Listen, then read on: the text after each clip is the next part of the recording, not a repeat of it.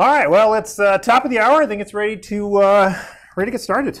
You ready, Dave? Yeah, I'm ready, and thanks for the nice messages. A couple of people are thanking us for lunch. Oh, and, good to hear. You. Yeah, and so let's take a step back. For those of you who are a little bit new to us, Dave Lamson, I'm National Sales Manager for NCSI, and Brian Hotzik, I'm on the technical side here. I'm technical team, and we do these quite often, and people who have seen us may already be trying to figure out what that city is behind us, knowing that they're going to get a gift card, but we're going to trick you a little bit today because we want to talk about something else. We do something else here kind of fun. It's our Pro Pick Challenge. It's based on the NFL season. Although the season has started, we would love to have more people join. If you're not already a member, we've got about 100 people playing so far. And it's real easy. You just pick the winners. It's not like you're picking against the spread. There's even a button if you want to do random choices that takes about all of about 5 seconds to do your picks for the week, and we put that link that was on that slide that you saw earlier. We can put it in chat and send it afterwards too. Please do sign up, and we'd love to have you participate in that. But we're here today. We're going to dive into service and asset management, but a little bit different. We do lots of these where we're focusing overall on the general enterprise service management features and functionality. But you want to speak to something a little more specific today, right? Yeah. More specifically, one particular component that I have a lot of customers struggle with, and that's CMDB, asset database. All of these kinds of topics we're going to be deep diving into today, because really it's hard, right? It is something that is very difficult. I talk with lots of different kinds of customers, and for the most part, people don't have it figured out. That's one thing I want to make sure that everyone kind of understands is. I'm a little worried we have that social media problem, right? When I look at social media, I deleted most of my accounts, but I understand the premise, right? Hey, here's all these great pictures of my perfect vacation and how great I look at this, and I look at my life and I'm like, man, I'm way falling short of that. And so I think that we have a little bit of that same problem in the CMDB asset space, that everyone assumes that every other company's got it figured out and it's an easy process. Why can't we do it? But in reality, no, it is incredibly difficult. And there are lots of different pitfalls and challenges inside of it. And I want to kind of talk about some of those and go over those today. But understand that it's difficult. There is not a magic fix that solves all of your problems. It doesn't. If there was, we would have written it down and sold it in a book and been billionaires. It is a difficult thing. It really just takes persistence to keep it happening. And you mentioned to me earlier, hopefully I'm not stealing anything for your presentation, but even sometimes people who think they have a good handle on it maybe don't fully understand what we're trying to accomplish, right? Yeah, absolutely. I mean, different people in different, even inside of the same department. I mean, look at the word CMDB. What does that even mean? I bet you would go to 75% of the people in IT and ask them to define what a CMDB is. And I bet 75% of those people would fail. They don't know what that means. They couldn't tell you that it's a configuration management database. They couldn't tell you what its functions were for. And so it is a little bit of a cryptic thing. And some of our names, like CMDB, didn't help anybody out by calling it something like that.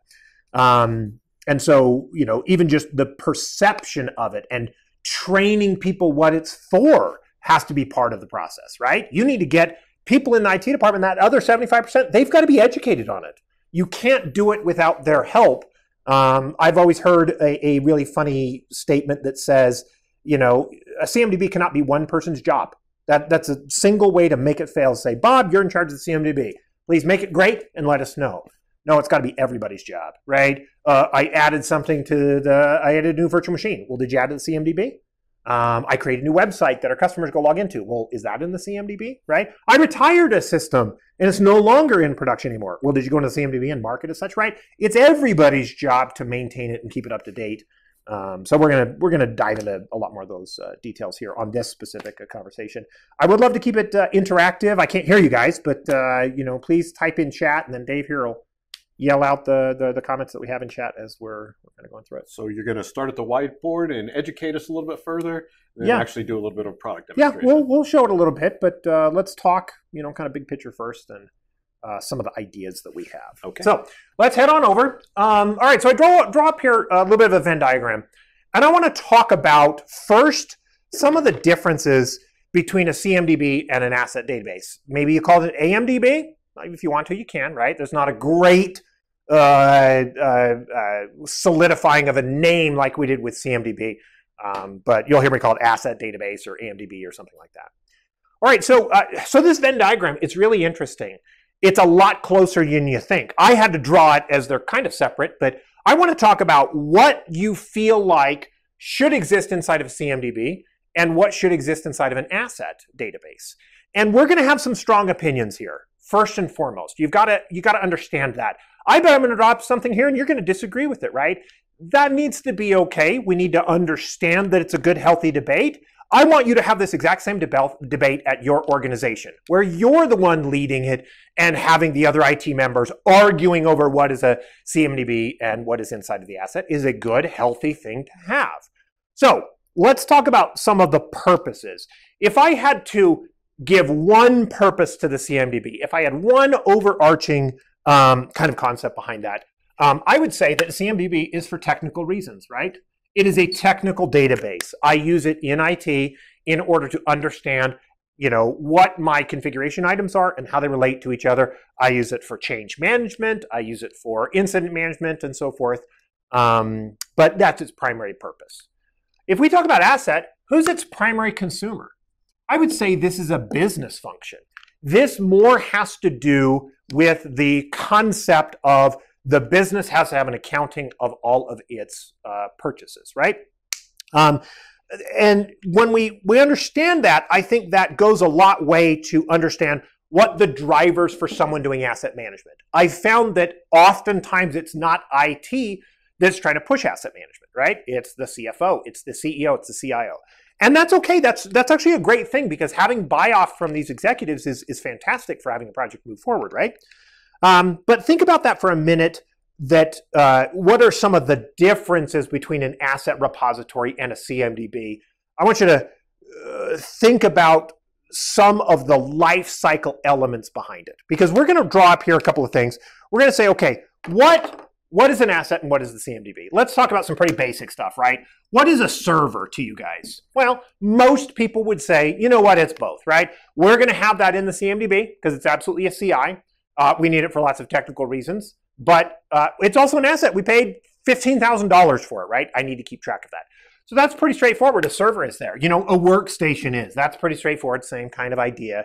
A router, a switch, etc. We could just start going through most of the things that we consider pretty obvious things in IT. But I want to talk about those kind of fringe elements for a minute. What about a website? Is a website fundamentally an asset? Well, no, right? I don't purchase it. I didn't have a purchase order behind it. We'll get into like contracts and so forth later, but it doesn't have a serial number. I don't discover it on the network. But you know what? It's incredibly important to my CMDB because my website is where my customers come and hit it. And then that has a server on the back end, so on and so forth. So I've got to keep track of that. What about what we just described there? A contract. Something that is keeping track of that website. It's not actually a website. Maybe I'm paying a service for a company to host my website, right? That's not really a technical thing. It's I pay this dollar amount every month, and here's the termination details. So that's almost certainly just on the asset side of the house. As we keep going through this, we can bring up other examples, or if people want to even put it in chat and talk about that, we absolutely can. Other things that are, a real mess are, what do you want to do with any kind of BYOD stuff in here, right? What is a BYOD? Do you own it? Is it an asset? Well, oh, holy cow, I don't know. Is it? It's weird. It's not, but I've got to care about it. Maybe I need to keep it in my CMDB. I've got to keep track of that asset. It is a BYOD device. It's their phone, but I'm mandated to make sure that they have a passcode policy on it. So I may need to have it exist in here, but is it an asset? We don't own that thing. So, well, geez, maybe that needs to be pushed over here. BYOD, which should only be in the CMDB, it should not be in the asset repository. So what I want you to do is I want you to go through this exercise in your organization. You're going to have different views on what should exist in the AMDB, what should exist in the CMDB. And you need to kind of solidify that and come up with a standard and say, here's our policy. Here's what we should agree should exist in the CMDB. Here's what should not. You know, what about things like consumables? You know, is a consumable something that you would track in the CMDB or just in the asset repository, right? You know, so go through this exercise, have it written down. You've got to start with a good foundation of the CMDB, and deciding what goes in the CMDB is almost one of the very first things you need to worry about. Okay, so let's talk about a couple of other things. I want to talk about pragmatism. A big part of this argument here of what should exist in the CMDB and what should exist in the AMDB, I think we need to be very pragmatic about it. Why? Because if you read some of these books about ITIL, you know what? They've got some real strong opinions, right? And I disagree with some of them at scale. Because the problem is that generally speaking, it's the same ITIL across the board, right? The VA has 400,000 computers. They're using the exact same ITIL you are at your 200 user organization. Well, does that make a lot of sense? Should we have that be that way? Well, maybe not. So pragmatism is, let's grab the parts that make sense. Let's ignore the other parts. Like, for example, the CMDB. If a device is not providing a service, it should not be in the CMDB. There's a race to remove that because it is no longer providing a service. And you know what? That's a very common thing, right? We want to remove devices from our database that haven't been seen in 30 days. That's actually a big push I get from customers a lot. They come to me and they say, hey, I've got this CMDB, or really any kind of repository of your assets. And they say, please tell me how to purge these pieces of data. I want to set up a filter that says, if I haven't seen it for 30 days, I don't want this report. And you know what? From a technical perspective, I get it. It makes a lot of sense. But I want to restate that same question in the scope of an asset. I want to say what I'm going to say to my CFO. So imagine it like this. I'm going to exaggerate a little bit. All right, Mr. or Mrs. CFO, I appreciate you giving me $4 million to buy all that equipment for IT last year. Now, I'm going to go into my tool and I'm going to race to erase every record of that from all of our systems. And I'm pretty sure we're going to keep track of it, right? Well, what sense does that make? You're telling them you're trying to race and erase the data, yet we need to keep track of that asset. What if we need to understand what its warranty was, or its depreciated value, or do you have a certificate of destruction for it, right? So that's where the pragmatism around the CMDB might need to start kicking in more, right? Don't race to erase things out of your CMDB. That's my personal philosophy. I think that is the wrong answer. You need to have a workflow that says set those items to, disposed of or no longer in service, or, we can have an indicator that they are no longer a member of the CMDB and they're no longer in production, but I'm not a fan of trying to erase them. We can't go back and do any kind of data gathering on them once they're purged out of the system. So that's that pragmatism that I'm talking about. Even if some of the other things are trying to push us and drive us, because that's what CMDB healthiness is supposed to be all about. Let's be a little bit more pragmatic and try and do some of those asset-related features. Another kind of concept I like to talk about is this. CMDBs and asset repositories are a very strange thing inside of technology because they have to deal with a principle of faith, which I think is a very strange thing to talk about when we're talking about technology, because we don't usually bring that into the equation. The concept of faith. And what do I mean by that? What's the issue behind it? Well, a couple steps back. Why do we do a CMDB? In all honesty, why? You need to have that frank conversation with your business, and you need to understand why. If you're a small organization, maybe the answer is you shouldn't have one. That is an acceptable solution, in my opinion, for smaller organizations. But as you grow, it turns into kind of a have-to-have. But that CMDB is not something your IT department likes to use. So you got a system administrator, and they are forced to do change management, right? They don't want to do change management. That's not fun. It's paperwork. You might as well say it's like filing your taxes. This is not fun, exciting stuff. They just have to do it. So I'm a change administrator, and I go log into my change management tool, and I'm forced to pick which system I'm going to make my change against. I'm going to log in. I'm going to see this, right? I've got a domain controller. That's the server I want to go and make my changes against. What happens if I see this? This happens very frequently, where we turn on discovery. And we're going to get to a lot more in discovery in a little bit, but we turn on a system that finds servers, and we found the same server 3 times, and we got duplication in there. I feel like what's going to happen when a server admin logs in and they see this is they lose faith in the tool. Right then, right there, they say, you know what? This is junk data. I don't like this because this is my server. I know it very well. You've got it in here 3 times. So I'm automatically discounting your entire database. So when you're asking me to keep it up to date because you're the CMDB admin, I'm just the dumb server guy that is forced to do change management and look at your dumb CMDB. When you make me do this, I'm not going to keep this up to date. I'm not going to keep the next system up to date because it's already bad and out of date. If you haven't heard, there's this principle called the broken windows policy. And it came from, kind of urban planning in the, 60s and 70s. And what it was, in big cities like New York City, for example, if you came upon a building that was abandoned and it has a whole bunch of windows and they're mostly broken, what's the big deal for me to pick up a rock, throw that rock into an already destroyed building? It is no big deal. Most people would just, I'm just going to go do that. Who cares?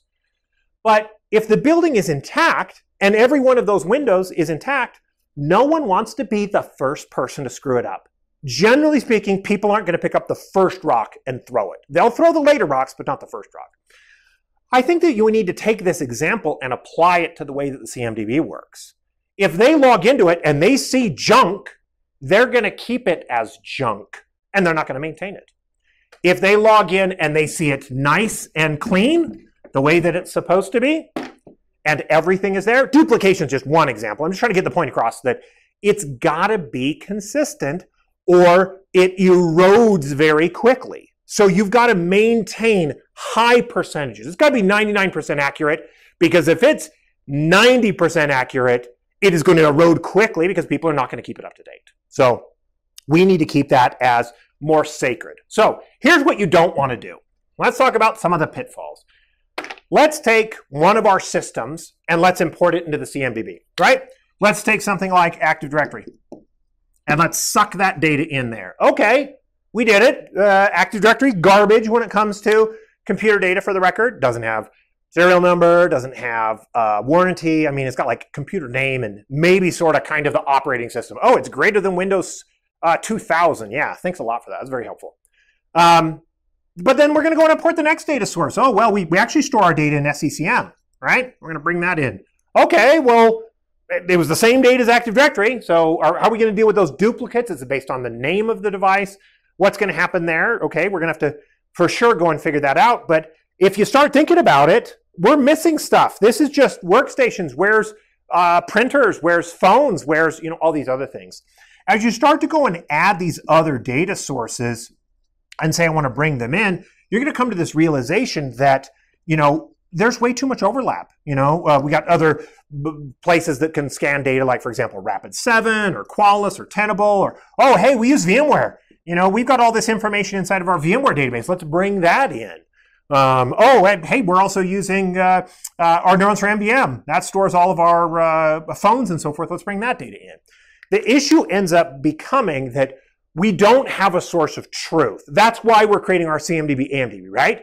Is because Active Directory is not good enough. SCCM is not good enough. They're good at their silos, their small focuses, but not one place of data has all of it. We are trying to create that single source of truth. And we talked about some of the pitfalls of duplications and so forth. So I don't like this model where we take data from data sources, scoop it up in CMDB. I want to treat our CMDB as more sacred. So it's one step up from that, and I want to bring it in somewhere else. So the way that we do it in the Ivanti platform is with the Neurons Discovery Engine. And what we're going to do here is we're going to go park that data over here into Data Lake. So a data lake is just a place where I can temporarily hold that data as part of it. So first of all, we're going to do deduplication. So we want to prevent that problem. I think that's probably the biggest issue that we have in CMDBs is duplication of data.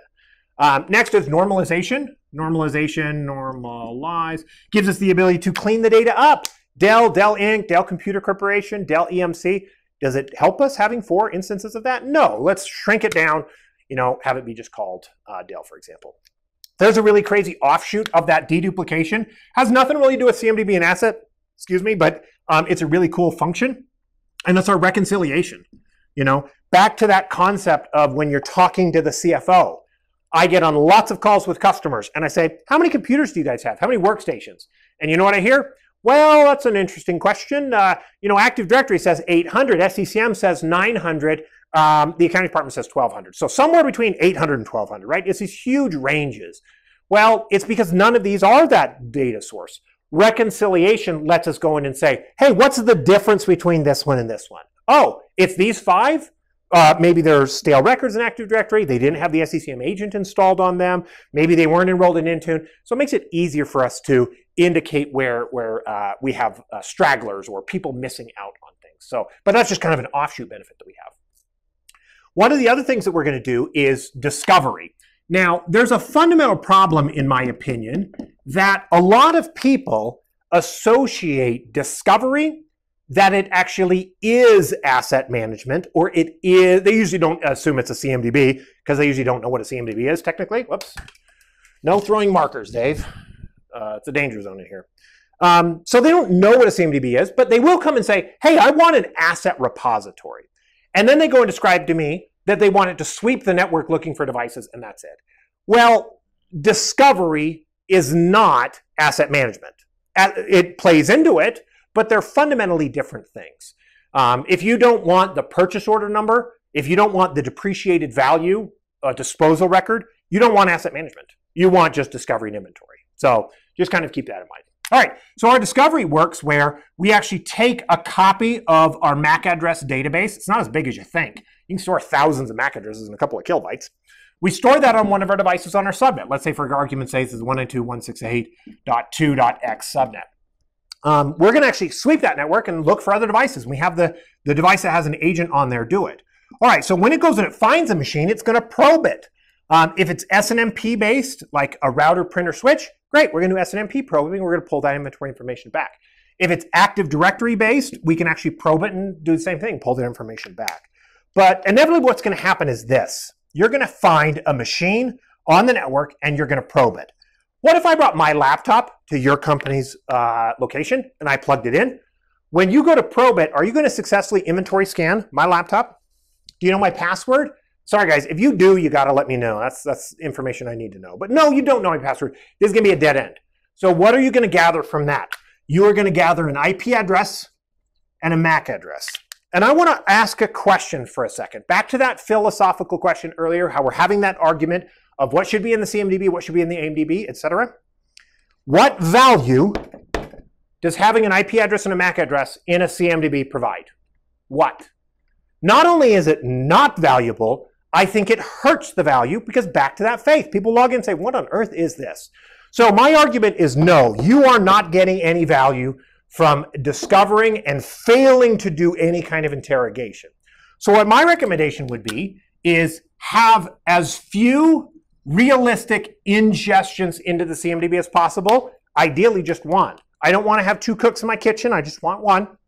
I want it to come from the Neurons Discovery Data Lake, and I want to hijack it right here, and I want to put a filter on it. And I want to say, it's okay if I have the serial number. If I do not have the serial number, do not bring it into the CMDB. I use serial number as a little bit of the canary in the coal mine. If you've gathered serial number, you've probably gathered a lot more than that. But if you cannot ascertain the serial number, you almost certainly have nothing. It's not perfect, but it's pretty darn close. So I put a filter before we bring it up into the CMDB. Now, I can still look at the data in the data lake. Absolutely. Tell your security team to go track down that IP address MAC. Hey, what's going on? Someone go fix that. But we just don't bring it up into our CMDB. We have treated this more sacredly, right? So we put a filter right there. So this is the Neurons Discovery ecosystem to help populate the CMDB. Obviously, I highly recommend it as part of a population process. The older models around just ingesting with spreadsheets or talking to on-premise equipment is just not as ideal to do that. All right, so let's go over and let's actually kind of watch some of this in action. I want you to see what's happening here. So let's walk through some of the discovery elements that I just talked about there. So first of all, we've got the connectors. Connectors are those, if we jump back over there, those little lines that you see right there going from Active Directory and so forth up to neurons. So creating a connector is very straightforward. You just simply go in here and say, well, yeah, I want to go connect to Dell for warranty information, or CDW for purchasing data, AWS for EC2 instances. Here's a bunch of Avanti products I can talk to. Let's talk to Jamf for Mac data, Office 365, SCCM, Azure, Intune, Okta, Qualys. Why would we pull down from Qualys in one logon? Well, when we get to things like software, well, should it be in the CMDB? And what about SaaS? Is it really software, right? No, they're logging into a website, and they might even be logging into it from their personal computer at home. How do we keep track of it? Well, we hijack the single sign-on sessions and do it that way. Connections to VMware, ServiceNow, Tenable, Rapid7, etc. I really like our vulnerability scanning engines, the Rapid7, Qualys, Tenable, etc. Because they sometimes have reach that we don't have elsewhere, right? Where it's going to grab something that maybe we would have missed otherwise. All right, let's go set up VMware just as an example, so you can kind of see more about how that works. Here you can understand, you just give it a name for the connector. We use something called a connector server. Connector server is just a fancy word of an agent that we have, because think about it, this is a cloud tool. How do I talk to on-premise things? Well, I use that connector server. I've got it on my endpoint manager host right there. It's easy. So I'd say, let's connect to vcenter.virtrillo.local. Ignore cert warnings because I don't have a good cert on it. Administrator at vsphere.local, and then the password. Do you want to bring in virtual machines that are powered off? Well, yeah, that's your choice. You can turn these on or off.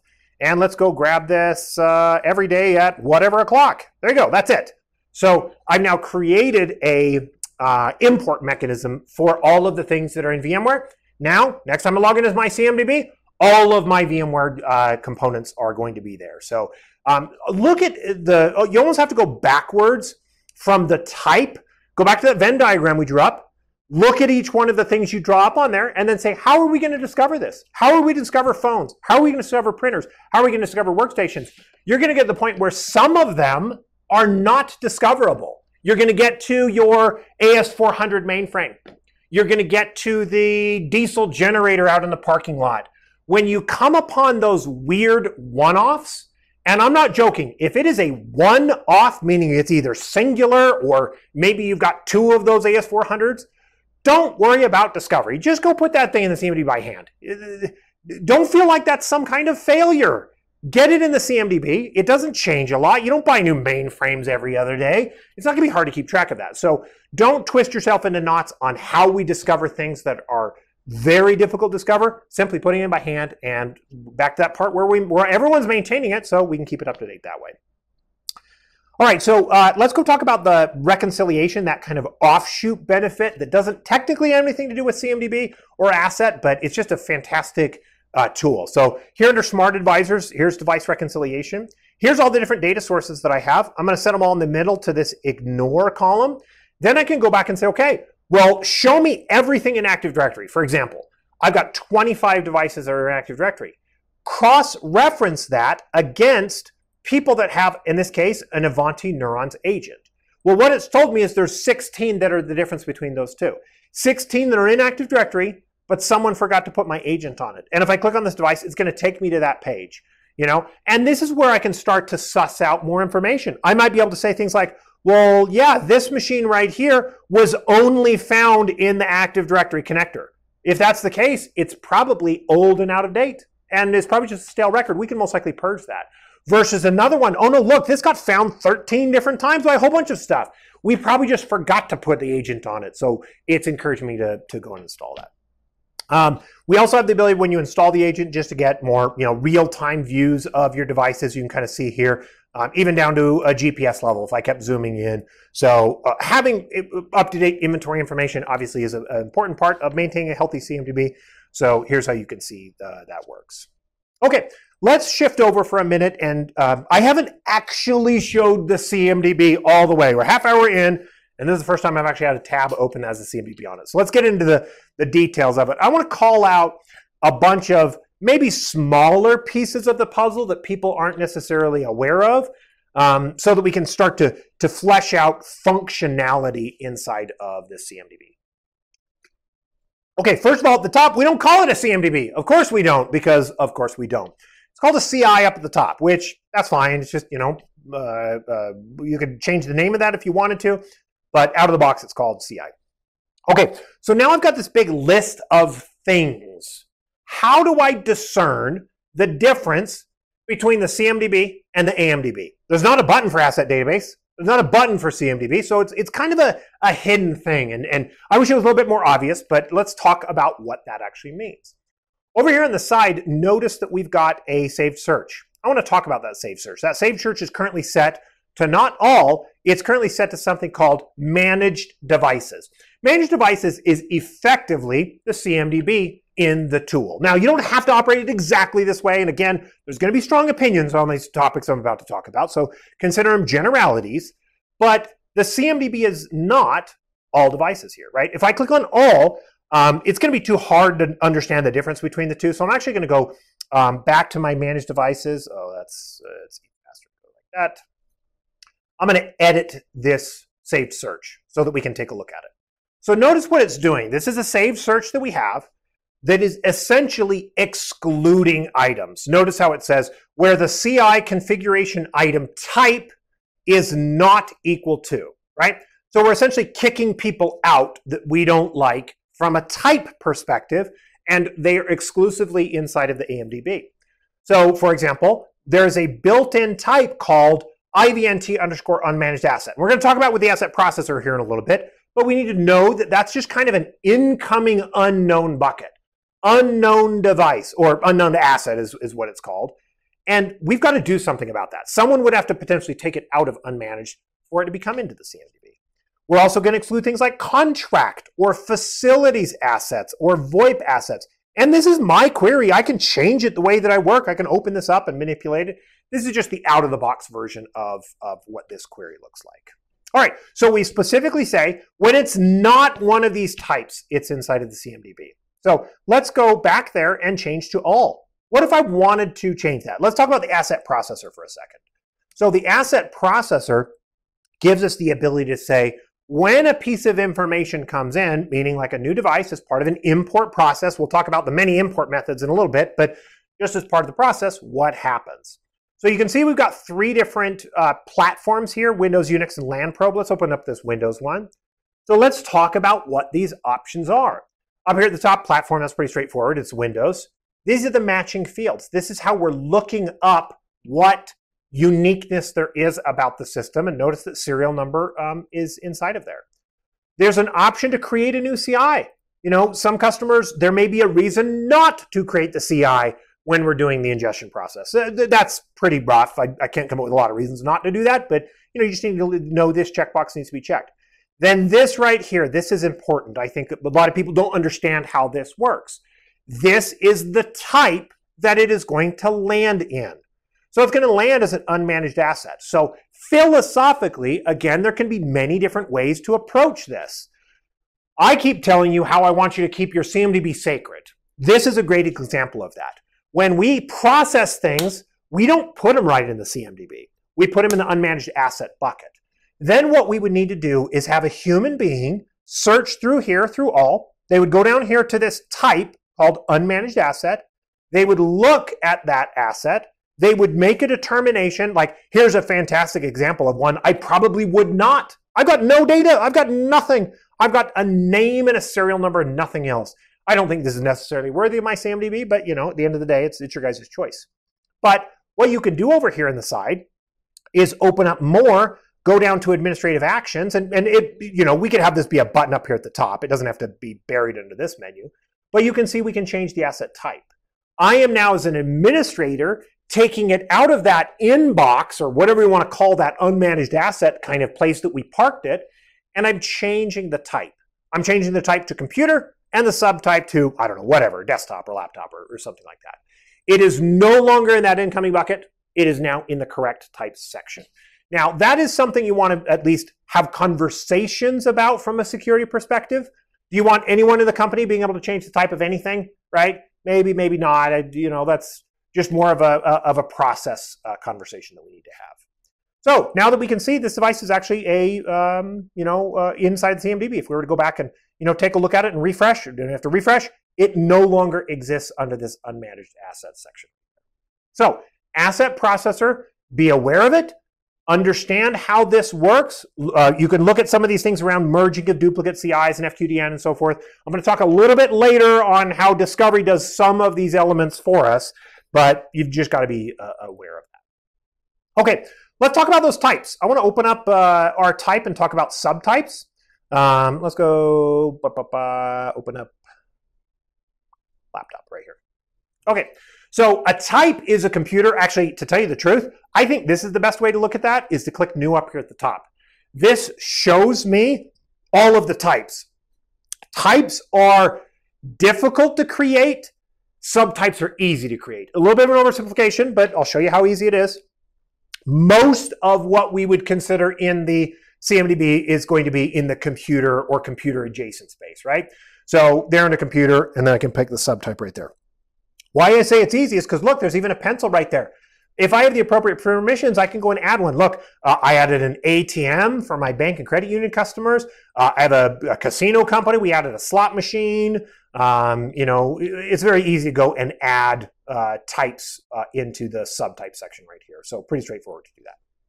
All right, let's go take a look at a machine, or better yet, I want to talk about how we import data from here in our Neurons Discovery, and we get it inside of our ITSM tool. Wait, Brian, can I interrupt for a second? We did get a question. Can you use the asset processor with an Excel/CSV import file? Yes, because the asset processor is a meta layer above the import mechanism. And what I mean by that is if we go to the import section right here and we say, I want to import data, right here, look at all the methods that we have. We've got a bazillion methods. We've got spreadsheets. We've got databases. We've got et cetera, et cetera, et cetera. All of these ingestion methods, they all roll up to the asset processor, including the Neurons Discovery one I'm going to show you later. Think of the asset processor as the very, very, very end of the line, simply saying what bucket, meaning what type, should I put it in. So it's just at the very end, regardless of the import source, be it spreadsheet or neurons or whatever else, if that makes sense. All right, so let's go over here to the neuron section here. So I've got all my data discovered. How do I get this inside of the tool? How do I get this inside of Neurons for ITSM? Well, we actually, for lack of a better term, we pull the data from Neurons for ITSM, reaches out to Neurons Discovery, and it pulls it up. The way that it works is, I'll talk about that spreadsheet. So here's the spreadsheet stuff that you were, the question was just asking about. I can absolutely go in here and say, yes, let's import via this spreadsheet. You can click on it right here. We could go through the details here, but I would just go and upload a file. I don't think I have any spreadsheets with assets anywhere close, but hey, maybe that's sort of kind of something. I'll just upload that. And then what's going to happen is when you go through this, we'll get to the object mapping section and where are we going to store this as and so forth. But, that's not a very good file to go through the process. But there's even a filter section where we control what actually gets imported. So what we do for Neurons Discovery, if we scroll down here, is we click on Neurons Discovery Connector Device. It's this one right here. This one's very confusing. So I've got to get very precise on how this works because the documentation does a poor job at it as well. When you turn this on, it says, oh, hey, there is a Cloud Connector API path. And when you click next, right, or better yet, let's just hit this test button just so you can see what it looks like. It came back with a success. But in reality, how did it know about my Neurons tenant? If you look really close, notice that they're not the same URL. They're actually in different instances. ncsi.trysazit.com is my Neurons for ITSM, yet my Neurons Discovery is actually neuronscloud.avanticloud.com. So they're technically two different instances. They are unrelated to each other, and they have their own URLs. Well, what this configuration does, you cannot see this if you're a cloud customer. There's something called the Operations Console that is only available to either cloud operations people or if you install the product on premise. And there's a setting in there that you specify the URL and another thing, this device ID, inside of this. You just can't see it. So it's strange for you. You just have to look at this screen. What you have to do is you have to call it support, and you have to say, please marry my tenants together. I want these settings for this tenant to be connected to this tenant, and then it will work. If you're on-premise, we can send you a URL on how you go into Operations Console and fix that. So know that that is a process. And when we go next here, we can actually get to the point where we talk about the filter settings. Remember how I talked about my filter that I think is an important aspect? This is what it would look like, right? Where I would say, I'm going to look at an attribute. You can pick any attribute, but I think serial number is one of the better ones to take a look at. And it's not empty. Because if it is empty, I don't want it to be part of the process. So discuss that filter setting, talk about how it could be helpful to keep that database clean, and then go implement it as part of the import process. Okay, let's go and talk about a couple of other things. I want to talk about the relationships that our devices have to each other. This is something rather mature. I think we struggle with this sometimes in technology. Again, back to that social media nonsense.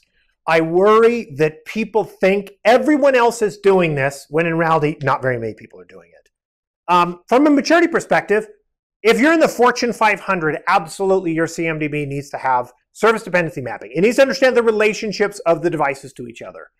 But you know what? Everyone else, you've got to convince me that you need it. It's not that you don't, that's not true, but again, if you're a 200 user manufacturing company, it may or may not make sense to invest in it. So from a maturity perspective, put this next part of relationship mapping pretty far down the maturity path. But that's understanding of how the things connect together, right? A CMDB is not just a list of all of my things.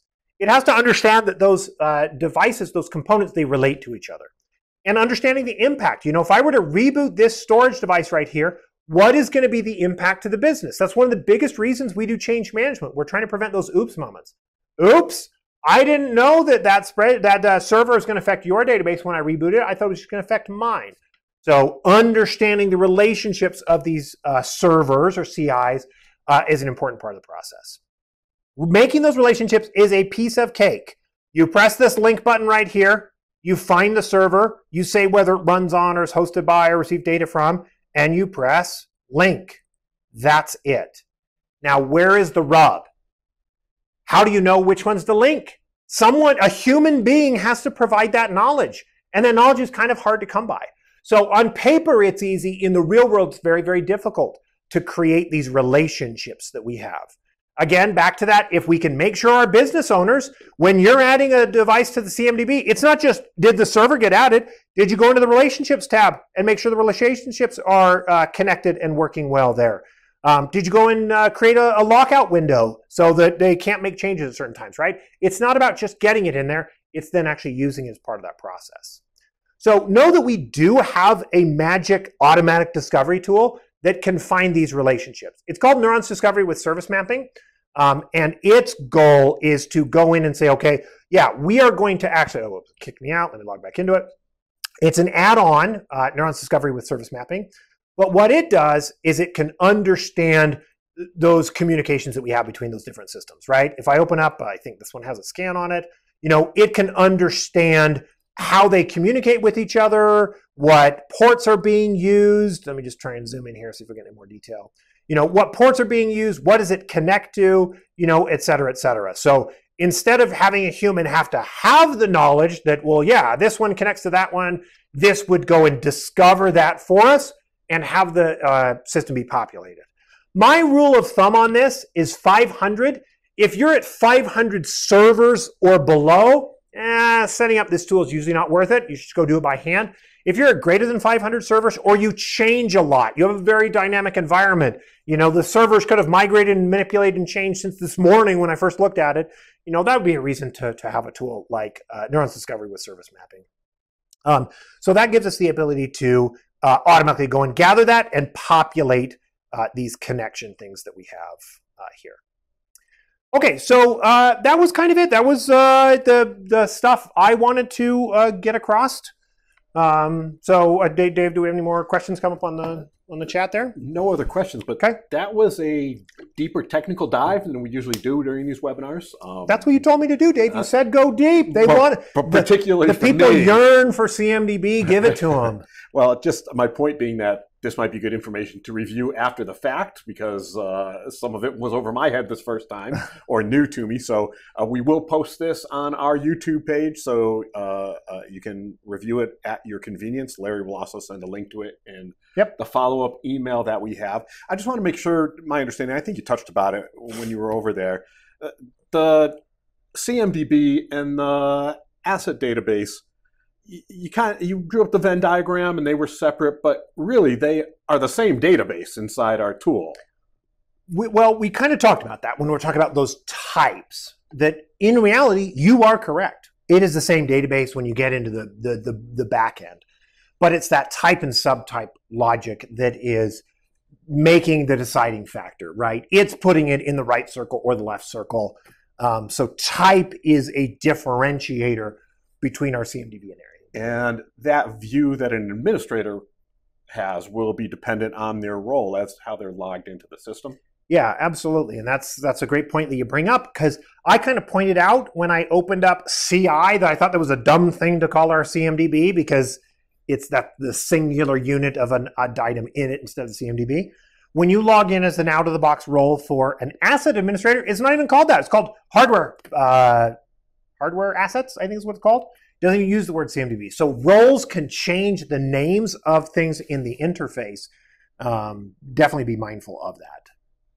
In a good way, right? It's a good thing that we can call it a hardware asset, but it's a bad thing because it's going to be confusing between different roles of the tool. But I wouldn't be doing my job as a sales guy to reinforce the fact it's the same platform within Ivanti. Mm-hmm. It's basically the same licensing. Most versions of IT service management come with asset management and vice versa. And there are bundles where you can actually include those discovery tools and some of the other things. The neurons discovery with service mapping, that is a separate component, and that would be something that you would purchase separately. Yep. But other than that, most of it's available in a very cost advantageous bundle, and they can get everything we talked about today. Yeah, absolutely. The Ivanti has recognized that, you know what, these aren't different things. ITSM is not completely different from ITAM, which is not completely different from Discovery. So we've got these nice licensing bundles that just wrap it all up together. Just buy that one license, and I get everything that I taled about. And I think the takeaway today is we probably have some customers that own the licensing for both, may only be utilizing one, and that's the kind of thing we can help you with. If you've seen something today that you want to dive deeper into, let us know. We can get your salesperson involved. We can do an entitlement review to make sure exactly what you have access to. Yep. And we can discuss those next steps to make sure that if you own the product, we want you to get the most out of your investment that you can. Yep, absolutely. Well, thanks for joining, everyone. Make sure to sign up for ProPick. We're going to put the link in the follow-up email /chat, right? Yeah. Appreciate everyone attending. Please give us feedback if you've got particular topics. You know, we thought this one was a particularly good topic to talk about, but if you got something in particular you'd like to hear about in the future, you know, please give us a suggestion and let us know. And if you want to have a further technical conversation, you know, just hit up your sales rep, have them get me on the phone, and we can expand upon it. Thank you, everyone. Thanks, everyone. See you later.